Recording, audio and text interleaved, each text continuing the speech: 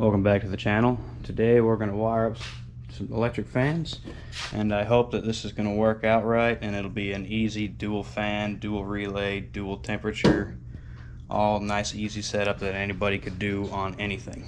So what I've got is 2 part store fans, and I made the shroud. I'd only had one wired it previously, and as long as you're moving my truck, the Dakota Rt, it didn't even need this on as long as you were rolling, even slow. But if you're sitting in traffic, one fan kept it cool. So we're gonna wire up 2 this time. I'm actually gonna take the time to do it right. So I made the shroud, and these fans were just those cheap zip tied on through the radiator things. I'm not a fan of those, so I made the shroud. It's a little thin, 16 gauge aluminum. I went and got a Harbor Freight brake so I can bend everything. And this is door trim from like a Napa hide utility truck body. And this here bumper trim's what we call it at work.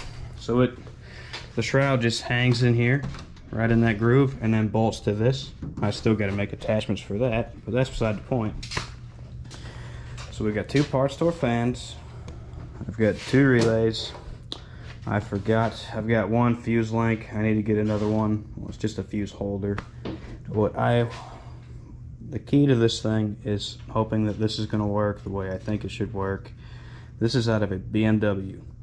This is a dual fan switch. It's supposed to be, the first one is at 80 degrees Celsius and the second one at 88.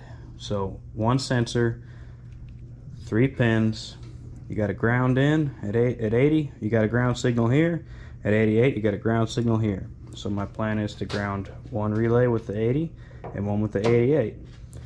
So then 1 fan will kick on at 80 degrees Celsius and 1 will come on at 88. I don't know what that is in Fahrenheit, but I'll look that up later. So I got some basic heat shrink and loom. I got some connectors for where I'm going to connect it in the fuse box, but I like soldering everything, so this would just be for the battery connection for the hots. Well, let's get into it. Alright, here's some basic information on relays. You can wire these different, but usually this pin, this is pin 30. This is usually your power in. The center pin is your normally closed. So this pin is usually already going through to this pin, as long as nothing is triggering the relay. Now, these triggers, which is 85, 86, this is 30, this is 87A, and this is 87. The triggers are most of the time not polarity sensitive. This one can be hot and that one be ground, this one can be hot and that one be ground. I haven't seen one that cares yet. Alright, now this is the normally open pin, so as soon as you activate the triggers, this pin now goes to this pin. So you can put power in here and power will come out here when it's triggered. If you put ground in, ground will be out when it's triggered. You can use these things a lot of ways. You can also wire these things backwards. You can use 30 as the output and you can have 2 different inputs. So it would be inputting from here and then you trigger it and then it'll use this wire. So that's just some basic information on that. Now I'm going to look up the sensor and tell you which pin does what on the sensor or the temp switch. This is where I got everything, or at least for the BMW switch FCP Euro. This is what it looks like. You can't really see the pins in this picture, so we're just going to go to the connector. Now on their site, once you find this number, at the bottom they've got the connector and the washer. Now this is straight thread, so you've got to use that crush washer. So on here, there's 3 pins. Let's see if there we go. I'll get the reflection out of the way. There's 3 pins. These 2 are your output pins. This is your input pin. So if you put a ground here, whenever it hits 80 degrees Celsius, one of these pins connects. And then at 88, both pins connect to kick both your relays, to kick both your fans on. Now, I put ground in here and ground came out.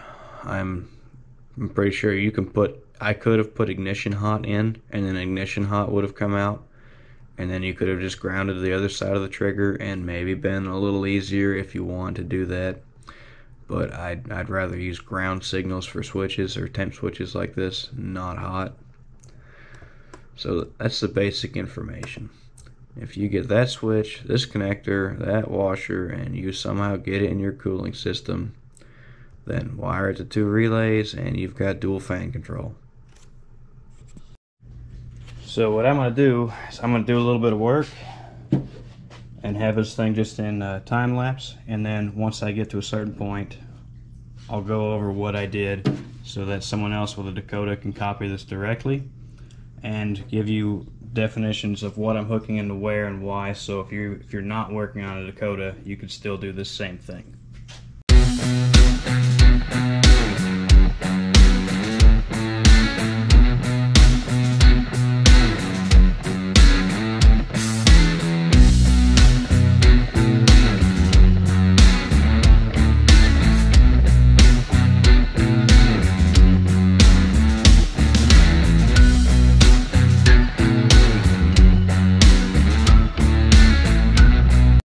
It may change by year model, but most of these relays are ignition triggered.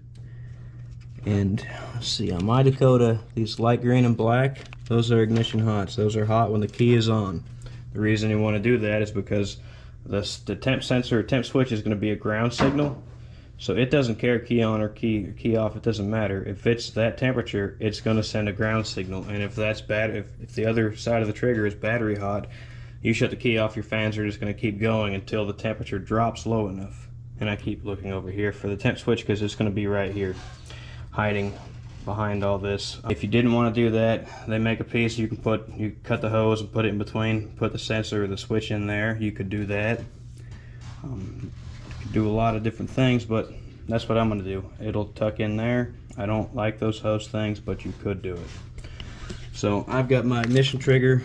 Now I'm going to mount well, I'm not going to mount them yet because the pigtails aren't that long.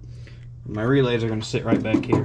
So I'm going to tie all this stuff back up, put the fuse box back in where it belongs because we're done with that.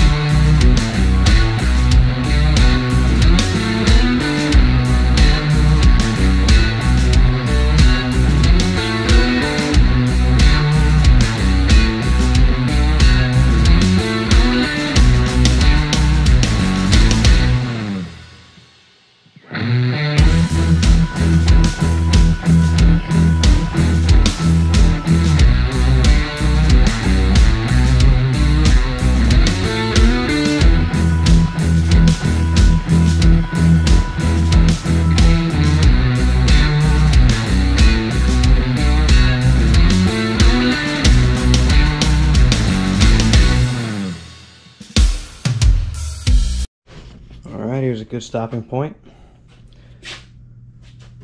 I've got my ignition hot trigger and I've got my ground triggers. Now for that sensor, always try to keep everything in mind while you're wiring. It's going to need a ground for itself so that it can send a ground out.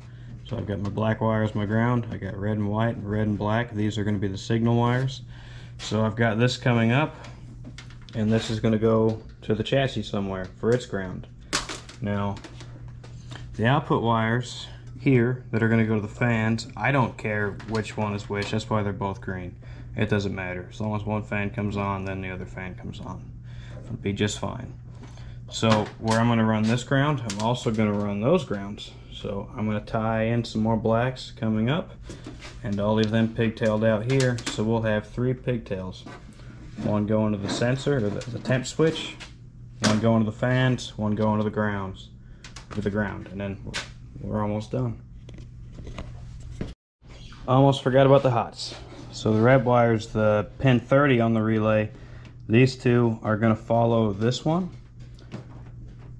and they're going to go up to here. They're going to drop off on the way by while this is over to the temp switch. They'll drop off and pick it up right here with some fuse holders in between.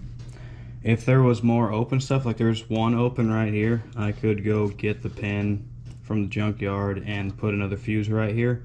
But I'd rather them both have their own fuses, and I don't have enough room for two. So we'll just have two little fuse holders over here and connect it, and we'll be just fine.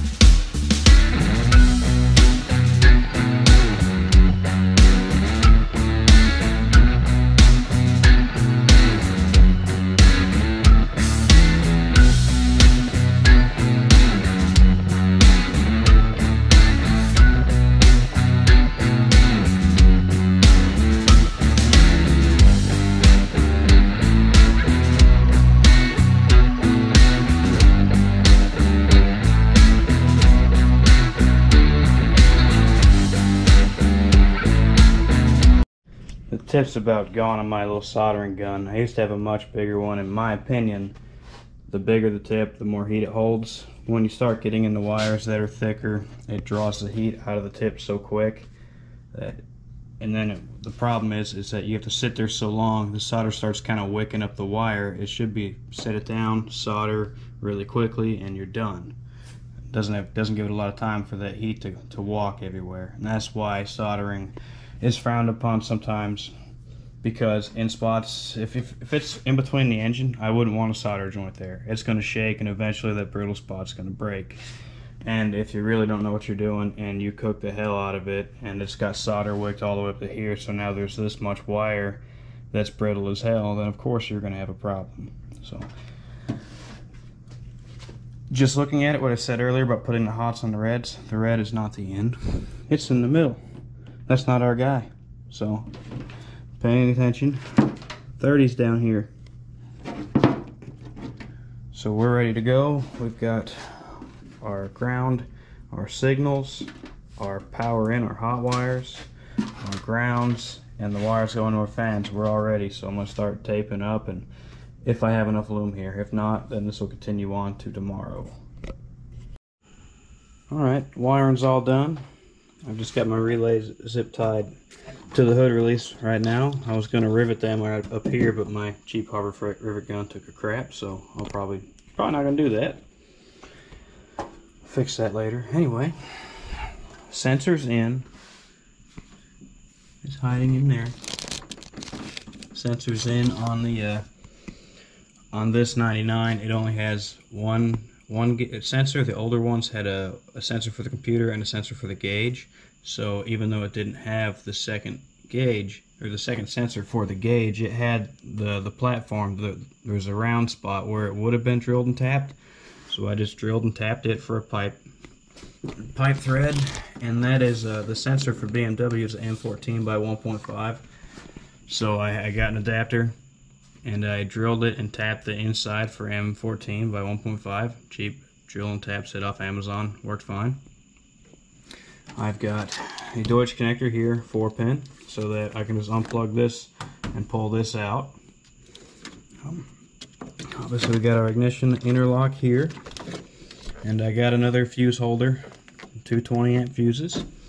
I've already got the truck warmed up and tested, and it works just fine. The first one comes on at about 175, the second one comes on at about 190. First one should already be on. I don't think it's cooled off enough. It's still on.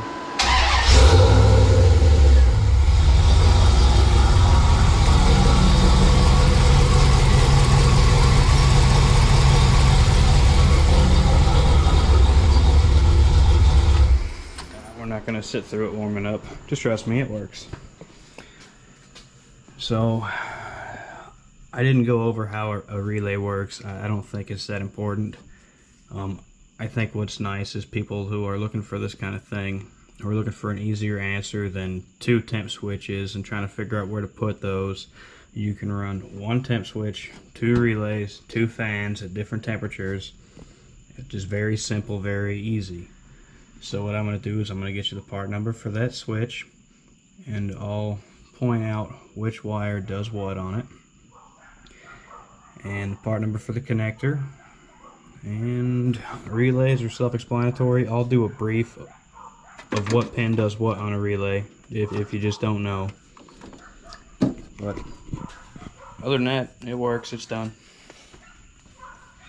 I've still got to make my little mounting tabs for my still got to make the mounting tabs to bolt this in so it can't bounce out and go anywhere and eat everything on the front of the engine, or everything on the front of the engine eat the fans.